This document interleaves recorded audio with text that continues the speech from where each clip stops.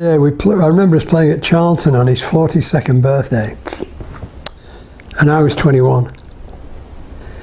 And I always remember it because it was in the picture was in the, I think it was the Evening Standard. It was in those days.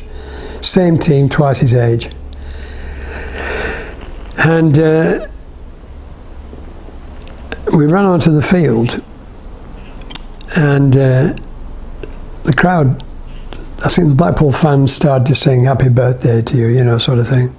And the crowd picked it all up. All the crowd picked it up. Wow. That was an emotional moment, really, in football. I can't think of another player that could happen to.